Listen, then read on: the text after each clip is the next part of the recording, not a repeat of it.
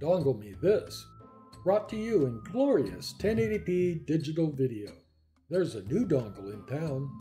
It programs RNet wheelchairs. The Wi-Fi dongle solves the PC dongle software problems. With no cable connected to the chair, the user of the chair can instantly drive around and test the changes. Programming doesn't use any special software. Wheelchairs are programmed using a web browser. But wait, there's more! This dongle is also a USB drive. You can store chair profiles, programming notes, and instructions in any format that makes you happy. Unboxing videos. It's a fad gone mad. Time for an unboxing video. Why? Because the dongle came in a box. What's in the box? Another box with a zipper. The zipper box is nice, fairly heavy duty. It protects the Wi-Fi dongle. The dongle has a micro USB port and a hole to reset the Wi-Fi name and password. 2 RNet connectors for a pass-through CAN bus connection. Plus, it has a connector that fits the charger port. Ignore that one. Don't plug it into a charger port.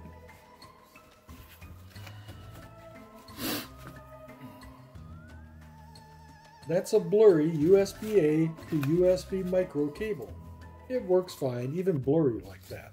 The paper guide is only to help connect the dongle. The manual and much more is available after you're connected.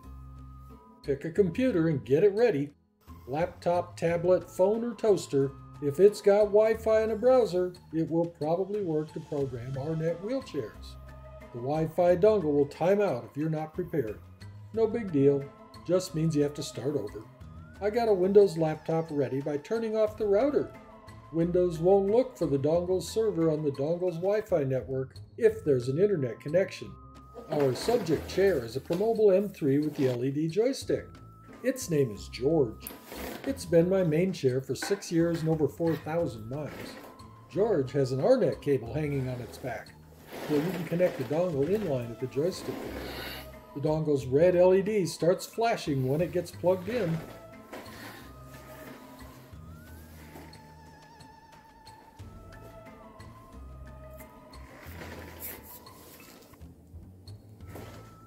When the dongle is booted, its red LED stops flashing.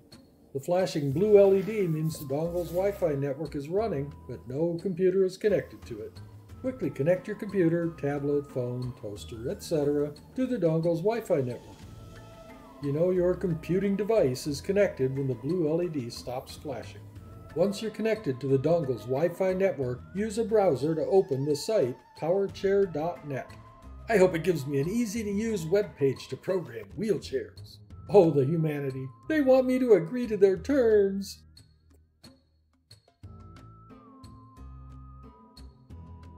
Quick, let's download parameters from the chair. Cute little progress animation.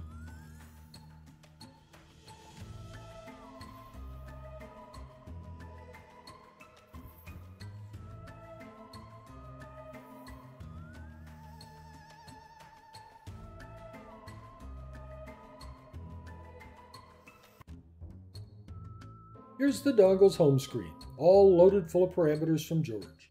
Back up the parameters you just downloaded. You can restore from the backup if you screw up the chair. Next cool thing is to open more browser tabs. It will help with programming the chair. In one tab, I'll open a file from the dongle's server. It's a description of all the parameters. Before making any changes, you can research them here. If you don't know what a parameter does, you can learn about it right here before making changes to the chair.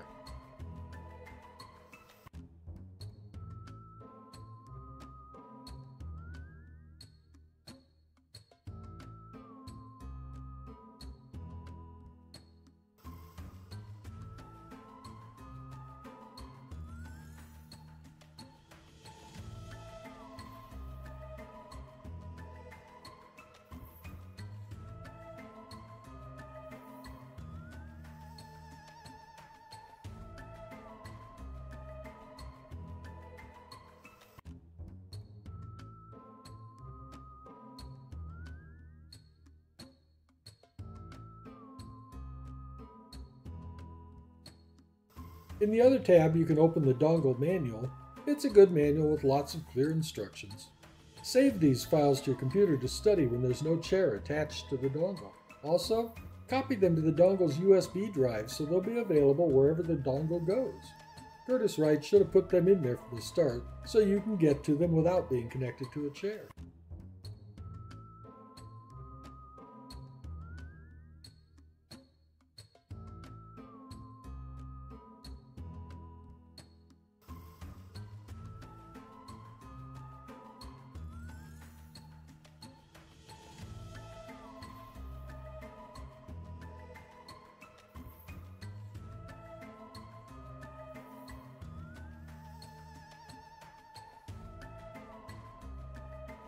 Is there more cool stuff? How about a PDF listing of all the parameters from George? Wow, this is so useful. With this open, I can quickly check to see what the params were when I first connected. But I gotta remember to do it now, before changing anything.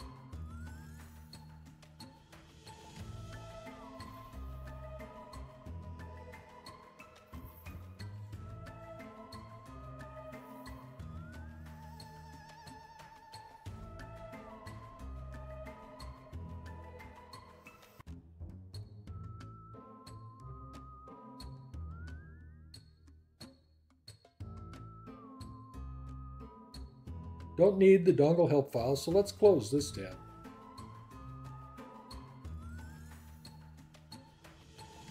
I've got the parameter PDF file and parameter description file.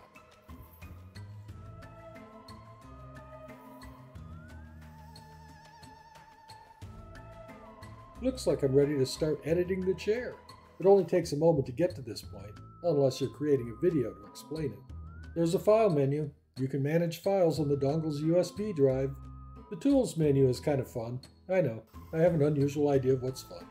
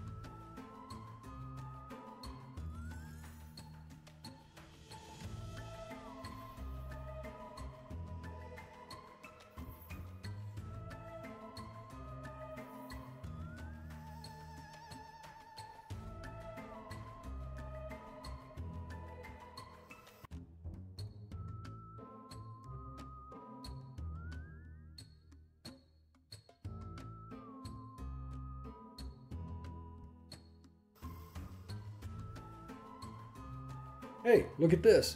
I can drive that little red dot around the circle using George's joystick. It's like going to Disneyland. Alright, I'll stop narrating and just show you what the menus do. You probably muted me a long time ago anyway.